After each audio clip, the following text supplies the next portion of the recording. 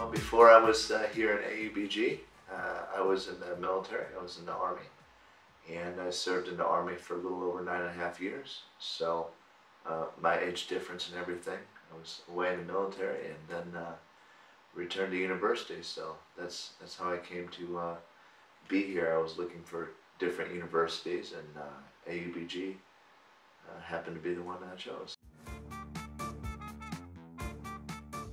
So it's not a traditional ring for my job, but my job in the Army is cavalry, so this is kind of like our, we say insignia, so it's like our symbol for my job. So it's cross sabers. Obviously it formed kind of funny, but I have a motto from my first unit, and it's in Latin, animo et fide, which means courageous and faithful. And so I've had this ring on all of my military deployments to Afghanistan and traveling the world, so it's kind of like a piece of my military for me. So it's like the only piece I really keep now. Everything else is like in a box.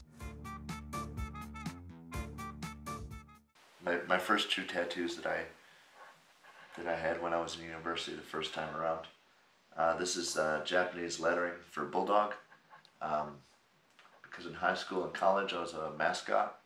I was a bulldog, so I got that, and I did Japanese because I used to do martial arts.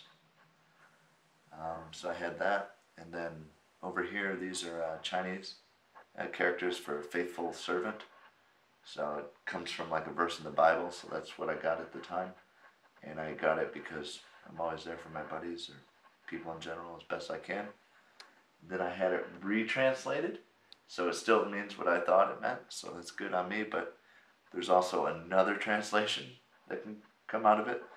So another word for faithful would be loyal. Okay. Another word for servant is also slave. So even though it means faithful servant, it could be translated as loyal slave. So that was interesting to find out years later. These are Celtic, so they're called infinity knots.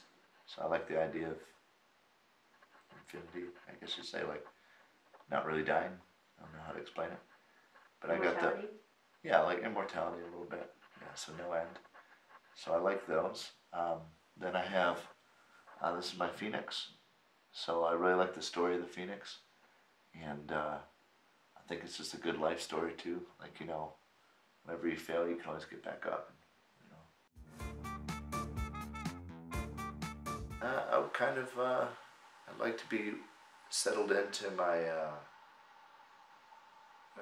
whatever my future career, wherever that might take me. I hope that I find that still challenging, and then I hope to still be traveling around the world with my job. That's one of my big things. Like, I don't need to make a lot of money. I just like to make a little bit of a difference and be able to travel. So I'll still be full of energy. I would say that you know, keep yourself challenged. Put yourself in those situations that are going to help you grow as a person. It's definitely never too late to do anything in life. I'm going back to school.